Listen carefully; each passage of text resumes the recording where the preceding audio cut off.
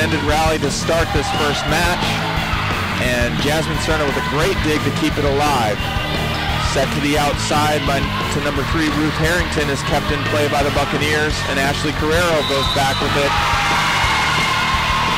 That point lands just inside the line, and after a whale of a rally to start this match, the Buccaneers take the first one.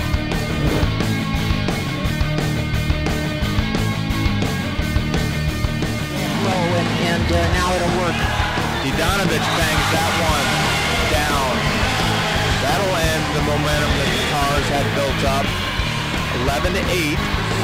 Kristen Reed back into serve.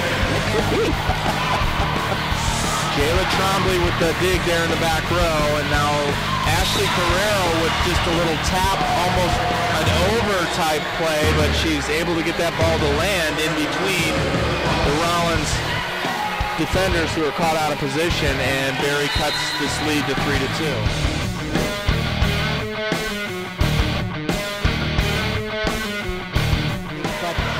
Repetition, and that does make a difference. Mariana Ruiz is getting her crack at setting chores here.